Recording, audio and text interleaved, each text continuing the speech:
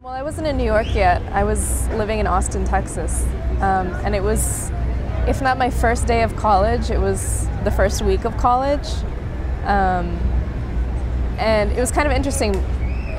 I make note of that because it sort of shaped the next 4 years of school. I mean, so many things, like all of a sudden so many classes came out about, you know, Islam and the Middle East and Arabic language courses and things like that people all of a sudden had more of an interest in.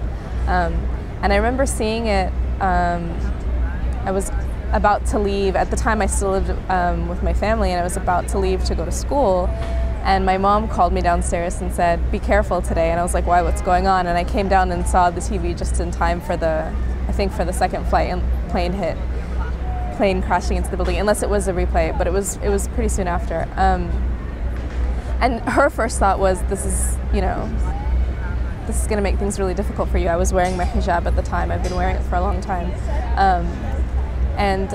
Sure enough, there was, in the days and weeks following that, there was a lot of instances of people getting harassed. I remember my Arabic teacher, who was, this tiny old man, getting spit on by somebody on campus, things like that. But I would say for the most part, it was not as bad as some of the other incidences that I'd heard around the country from other people.